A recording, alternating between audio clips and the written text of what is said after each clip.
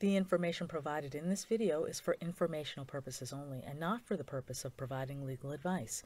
You should contact an attorney to obtain advice with respect to any particular issue or problem. Today's conversation with music attorney Cassandra Spangler is about music and technology. And speaking of technology, we'd like to give a shout out to Zencastr. Zencastr is the platform we used to record this conversation, and we were both quite impressed. And thank you to Billy Dees for recommending Zencastr to me. You can check out Zencastr and the Billy Dees podcast via the links below. And now, here's our conversation. So today we're talking to Cassandra Spangler, and Cassandra is a music attorney, and we're going to be talking about the intersection of music and the music industry and the technology industry.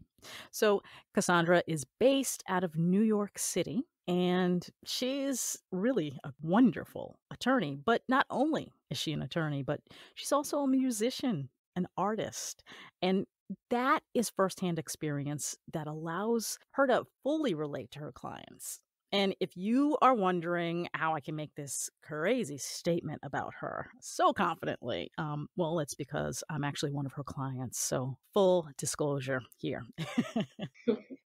Now, if you want to get in touch with Cassandra, you can visit her at her website at cspanglermusiclaw.com. And of course, I'll put a link in the notes below the video, so don't worry about that. Cassandra, do you have anything that you want to add before we kind of move on? No, I think that's it. It's always great speaking with you, Janae. I think this is what, the third one of these that we have done. It is. It is. We've actually done a discussion about music ownership, and we talked about like the general information that artists need to know and be aware of, which was super important stuff that we discussed. And if anybody out there missed those discussions, don't worry. Of course, I will put a link below so that you can get to those discussions. And we're going to talk about other things. Didn't we agree on that, Cassandra? Yes, branching out.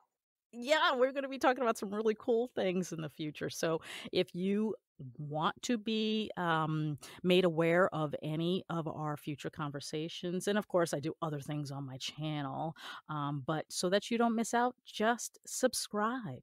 It's pretty much that simple. And if you find whatever we're talking about helpful, it's always nice if you like the video and, of course, comment. So, if we are all set there, let's move on to our topic, which, Cassandra, you're the one that came up with this topic. You want to tell people how that came about? Sure. Yeah. Initially, I was kind of inspired so there was a New York Times article that came out, I think, at the end of December of 2019, where they were interviewing Jimmy Iovine, and they were talking about this topic of kind of like music versus tech and the tensions that have existed for a while between the two industries. And so that article kind of got me thinking. And then last month, I was out in Anaheim at the NAMM conference, which is the National Association of Music Manufacturers. So they had, of course, all kinds of new technology set up there. They had talks about new apps and different ways for artists to use social media and use other sites and things. So that kind of got me thinking about it even more. And I think it's a really important topic because I think that, we've already started to see a big shift in terms of the way that the music industry operates and intersection with the tech industry. And also, most importantly, maybe for our listeners, is, the ways that they can benefit through this new technology and how artists can use this technology and use these new tools that are available to help get their music out there, to help make sure they're collecting all of the different revenue streams, and all kinds of different things. So going back about 20 years, just to give some context and some background to everything that's happening now. So the late 90s, early 2000s, that's when we started to really see MP3 become really popular with music. So prior to that, it had been all about CDs. And then there was this new technology, which was MP3, which created a way of listening to music and storing music in a format that was much different than a physical CD or a vinyl record or a cassette tape. So around that same time, when music started to be on MP3s, we started to see these file sharing programs. Most infamously was Napster. These programs basically allowed people to share MP3 music files and download them for free. So at that point, really, the music industry was in a little bit of a crisis, because suddenly consumers were able to share music and obtain music without paying for it.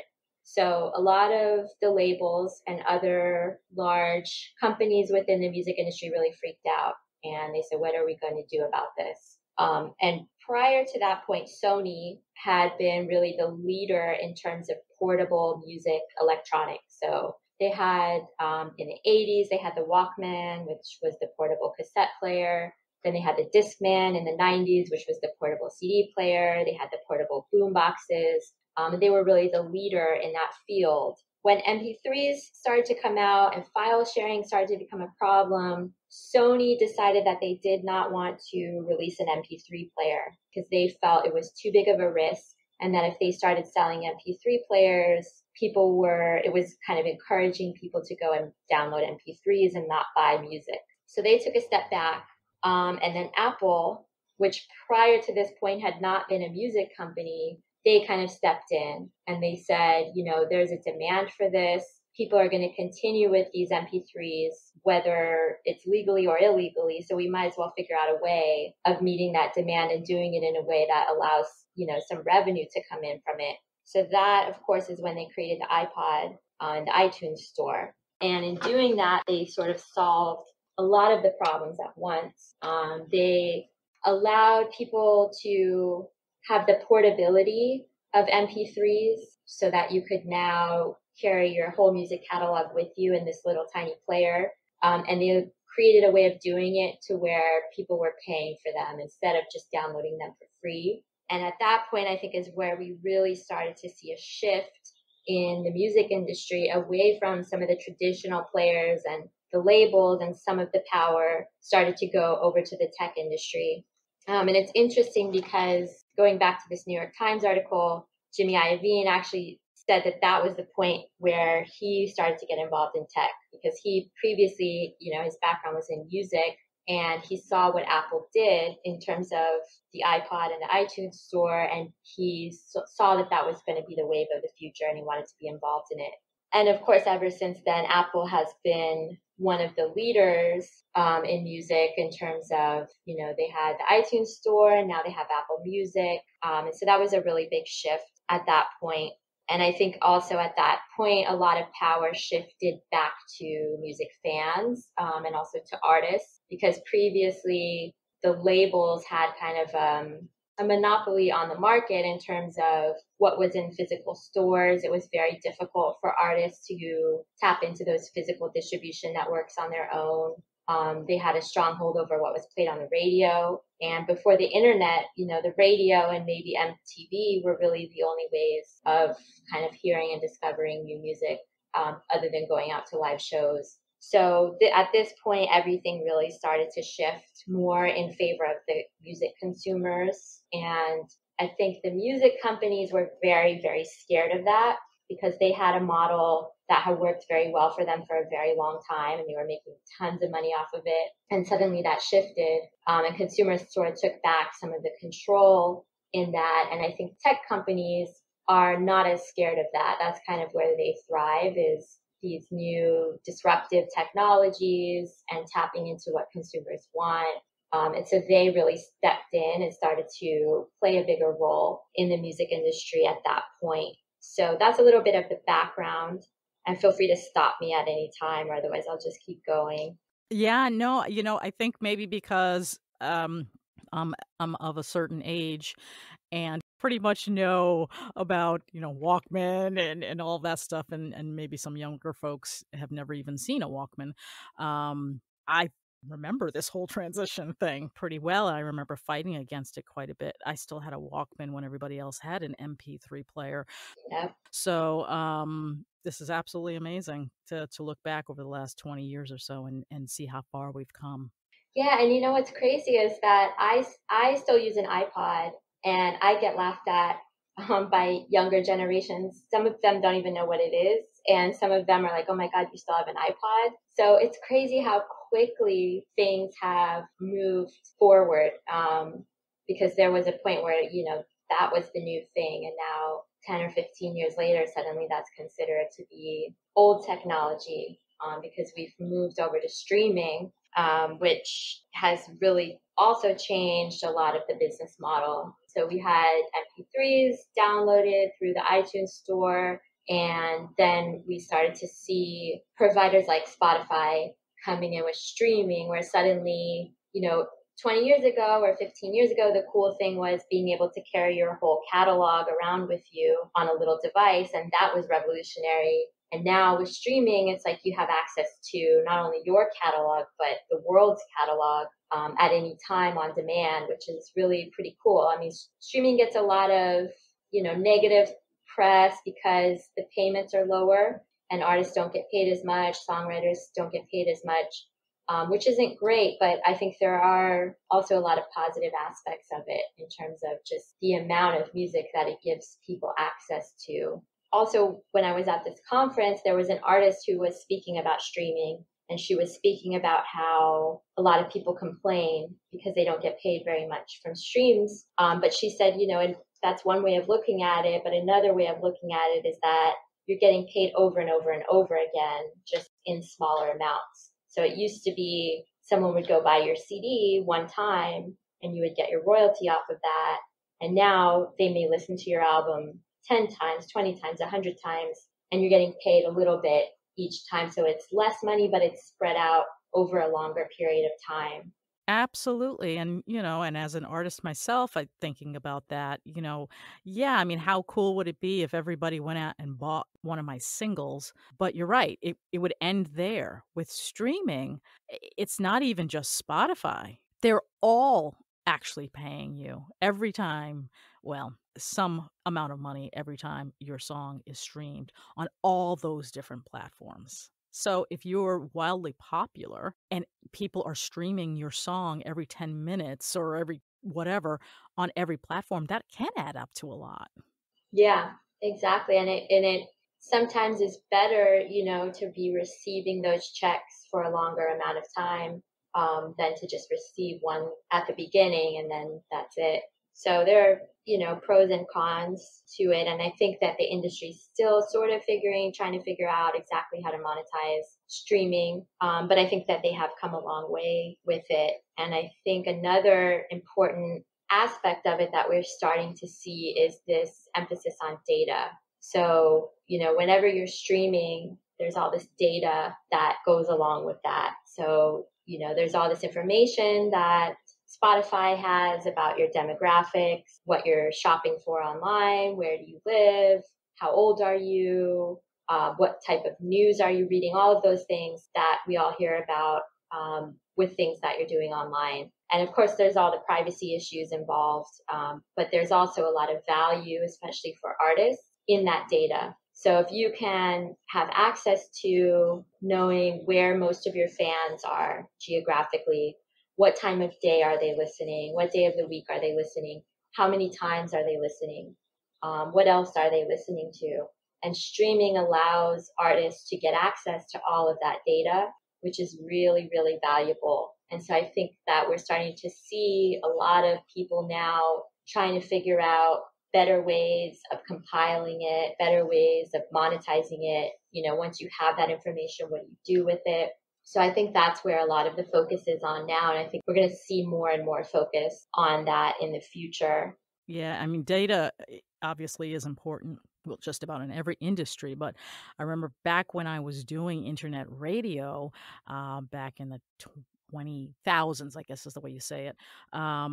It was really hard to come up with that data, and now here we are, maybe 15 years later, and wow, like it's right at your fingertips now. It's really amazing how that works.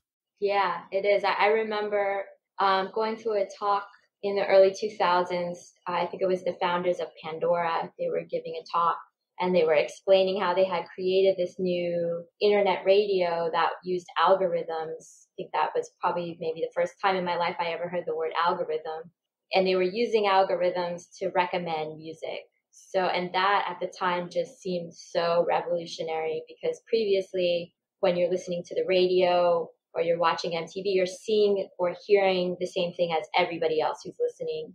And then suddenly they started to create these systems where it was like tailored to you. It was your own personal radio station that was playing things that it thought you might like. And of course, it's come a long way even since then. Now we have Spotify personalized playlists and all of these other things, but it's just really amazing what they've been able to do with that. So what else did you learn?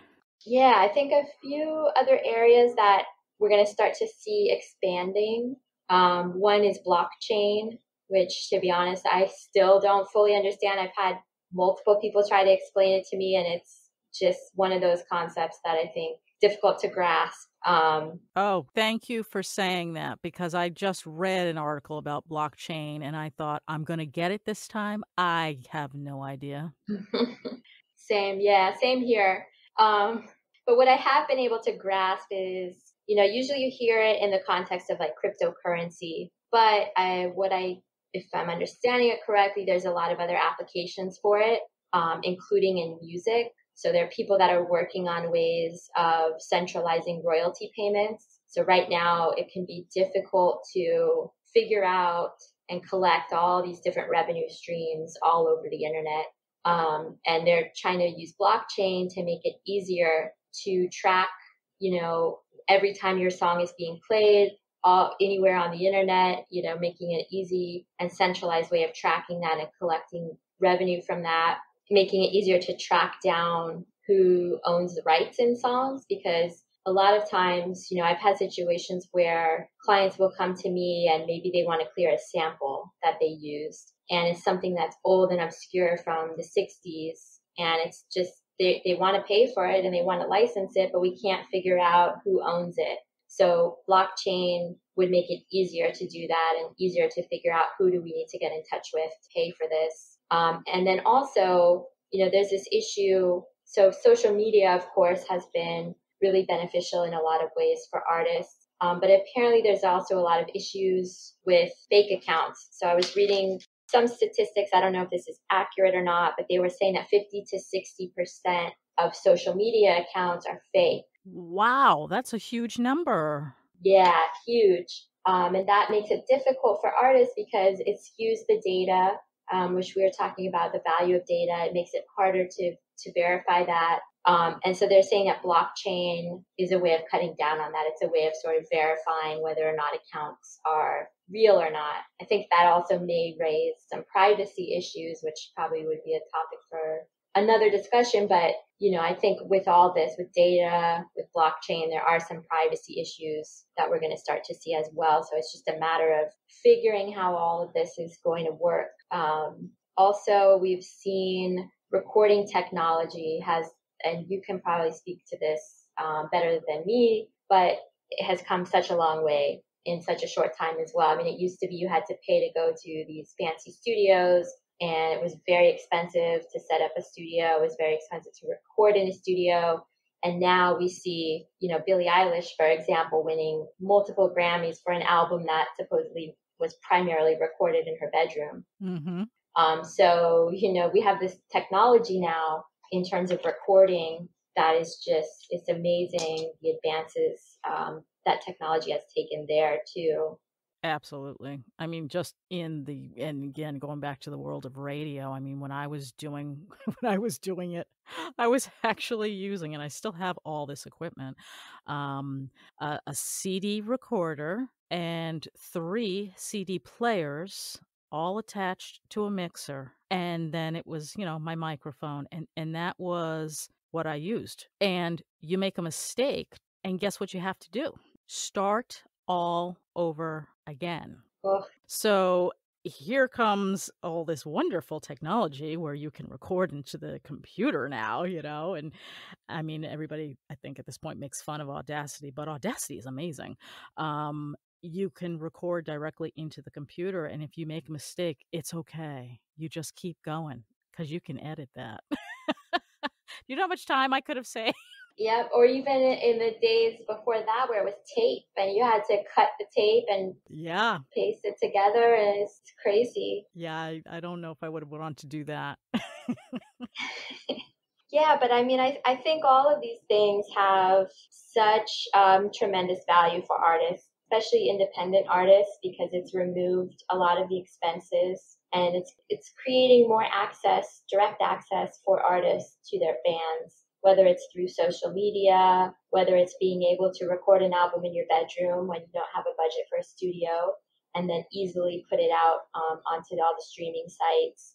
I think that all of these technological tools are really, really great for artists, and they're providing direct access from artists to their fans, and I think that it will be interesting to see how labels, what their role is over the next 10 or 20 years, because I think they're becoming less and less, more and more just a sort of a bank or a marketing machine, which, don't get me wrong, does have a lot of value, but it's no longer a matter of, oh, you have to sign to a label or else you're never going to make it. Now with all this technology, there's really no limit to what an artist can do with a cell phone and a laptop. So Oh, definitely. And going, not just radio, but in my own music. Mike and I used to record in his home studio. That's back when I lived up north, closer to him.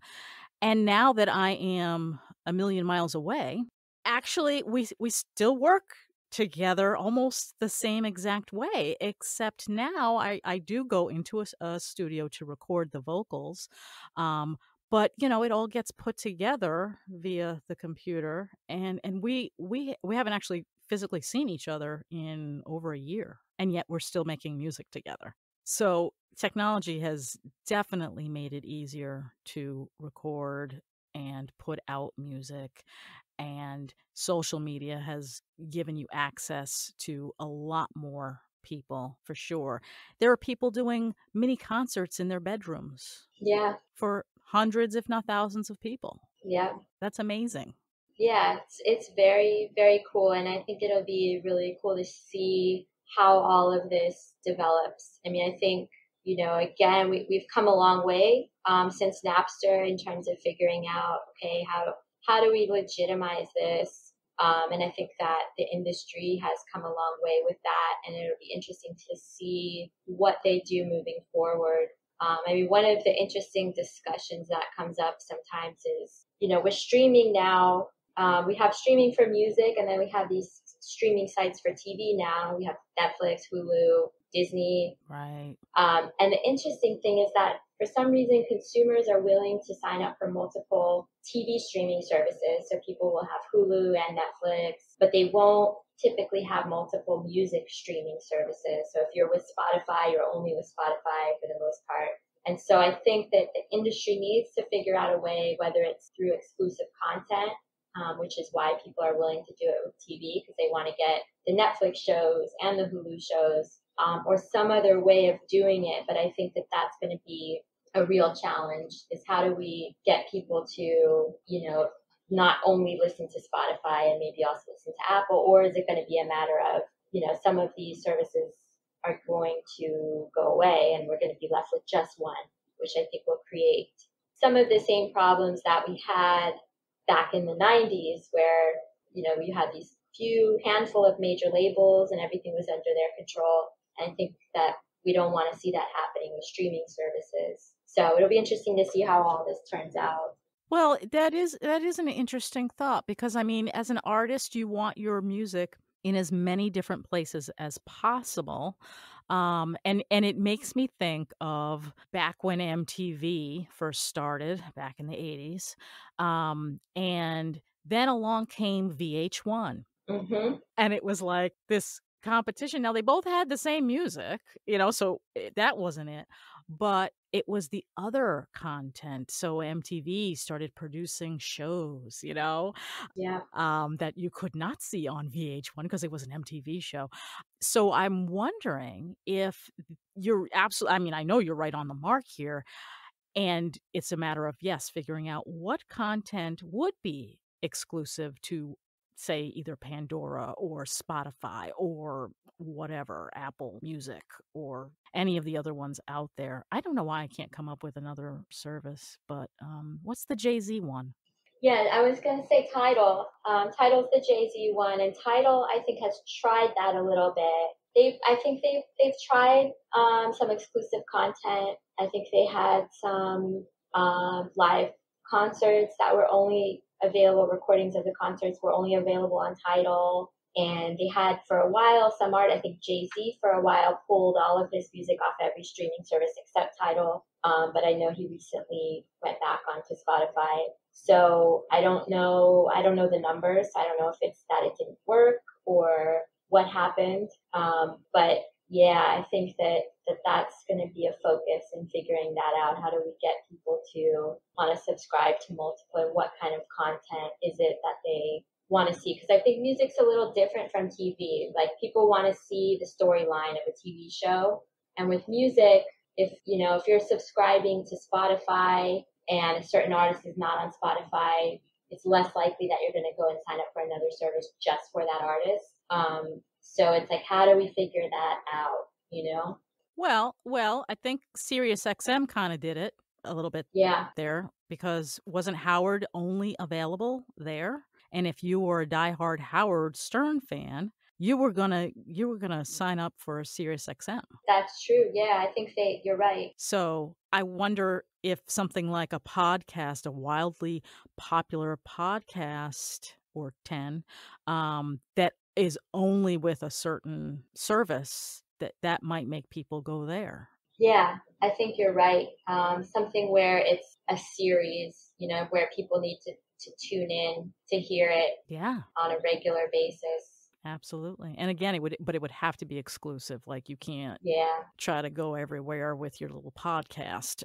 You would sign with them and that's it. yep, And obviously there's going to have to be a carrot involved with that, yep, probably. So we're talking about payments, maybe. So if your streaming services are listening, yeah. maybe think about paying some of these people to just go there with their podcasts, and you might see it happen. Yeah. What about these industry apps? So there were discussions about a lot of different apps, and a lot of them I think are still in the testing phase, but they sounded like really cool concepts. One of them, I think the name of it was Audigent, and they are basically working on a way. So going back to data, they're trying to figure out a way to compile data for artists across all of their different platforms. So all of the data from Spotify, all your analytics, from like Instagram, all of your analytics from Facebook, Spotify analytics, and compiling those all in one place so that you can see the difference of your fans across platforms and also the data about your entire fan base across all the different platforms. So that one sounded really cool to me. And then there's also Patreon, which is not just an app, it's also a website, and it's not super new, but I think the concept behind Patreon is really cool, where you can support artists that you like.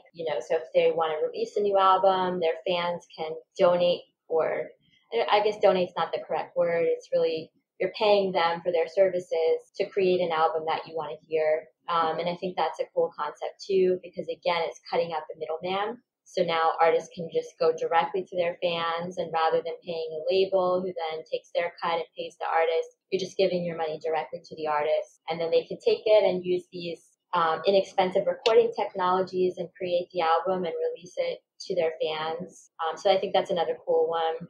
There was another one, I'm not remembering the name right now, but it was designed to help artists with merch sales, so that if you are playing a show and you're selling merch, it's all done through an app, and the fan can even just go and purchase a t-shirt on the app while they're at the show and have it shipped to their house if they don't want to carry it around with them, or Oh, wow. yeah, they can just make the payment through the app.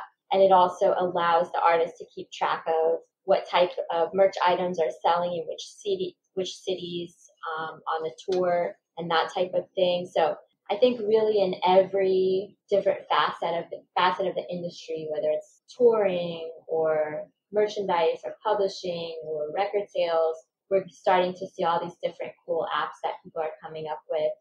which makes artists' lives easier and more efficient and everything else. So very cool. Yeah, all this stuff that people are coming up with. Yeah, and you know that merch one is interesting because now the artist doesn't have to lug around tubs and tubs Yep, of T-shirts and CDs if they are selling CDs or even vinyl. They don't need to do that. They can have maybe just a sample of what it looks like, maybe the size, yep, all the different sizes and whatever, and then say, okay, pick one, and now it'll be at your house when you get home. yep, definitely. Was there anything else in apps?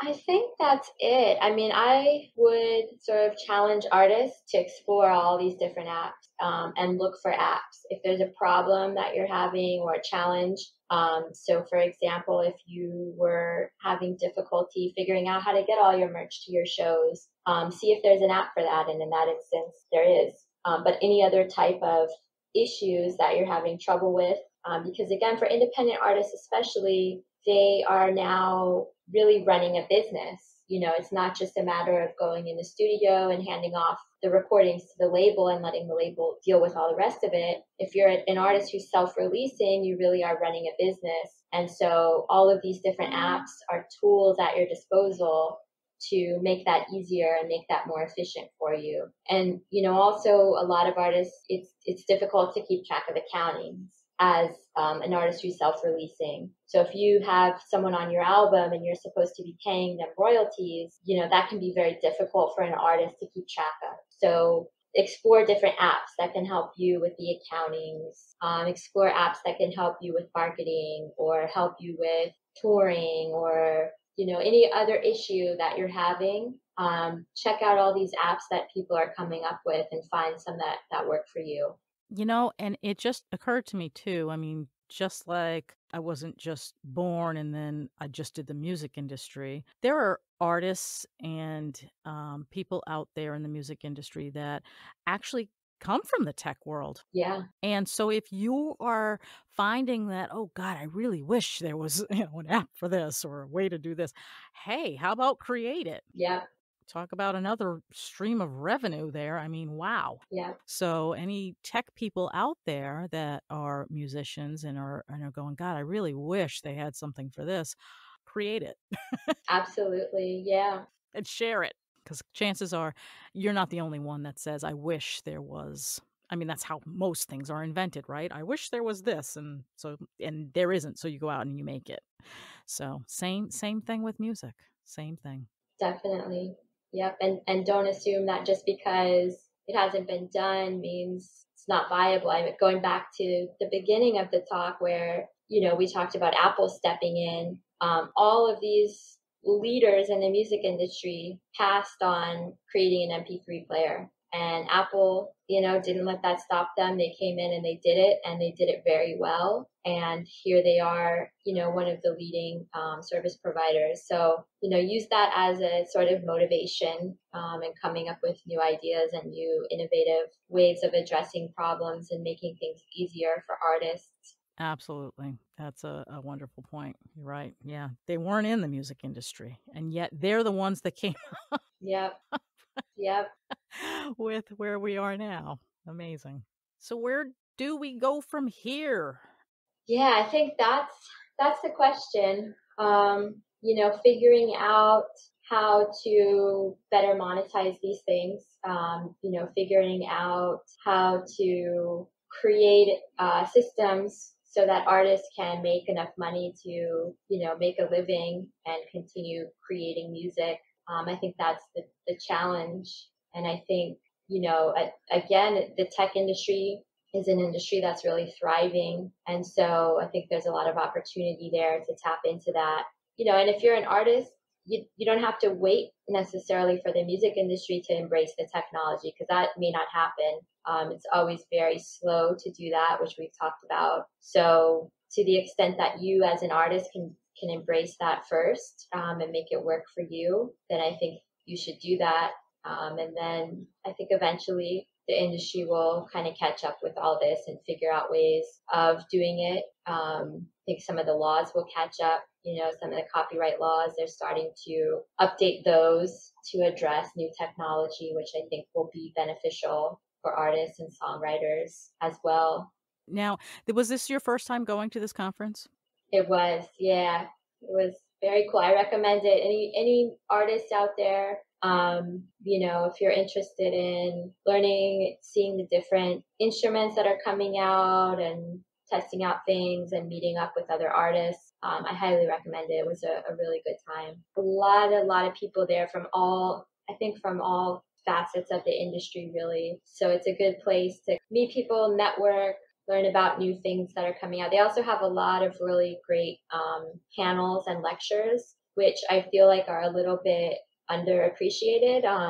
Didn't seem like those were as popular to everyone else as they were to me. I mean, that was kind of my main aspect of it that I was interested in, was going to these panels. But if you do end up going, definitely check out those panels. They have a million different topics. So I'm sure there'll be something that will interest everyone. And they have an app. Speaking of apps, the conference has an app so that you can plan out. It's 4 days long.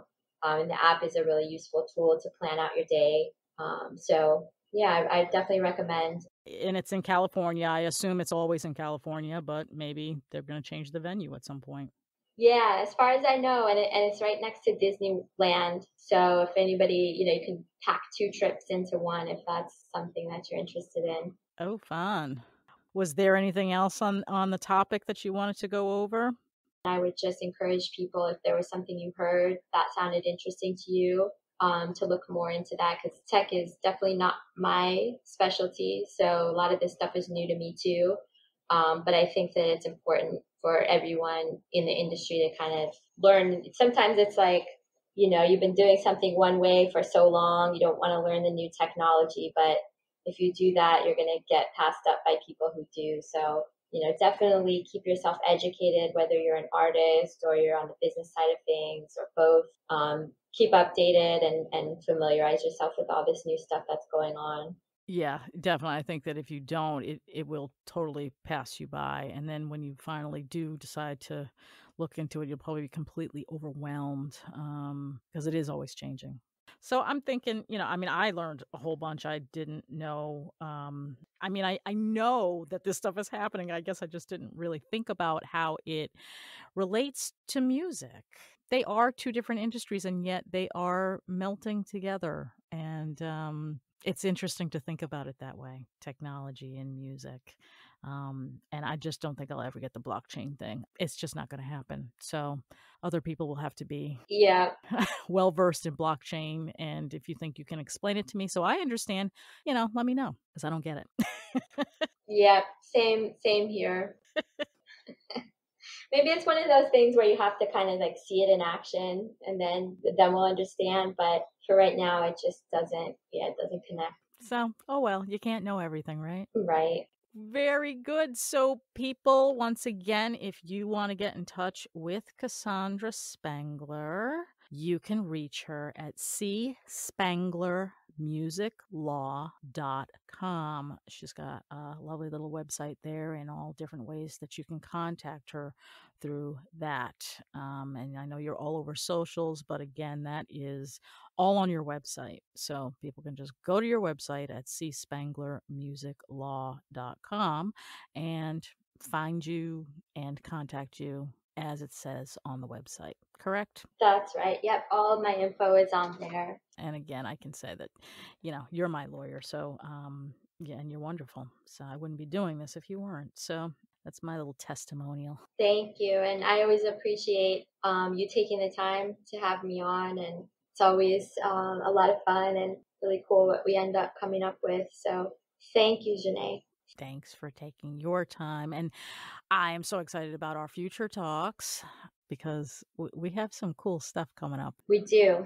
And I think people will appreciate that as well. Yep. Thanks for listening to my conversation with music attorney Cassandra Spangler. Don't forget to check out all the links below, subscribe to my channel, turn on notifications by ringing the bell, like and comment. And now go forth and create. I just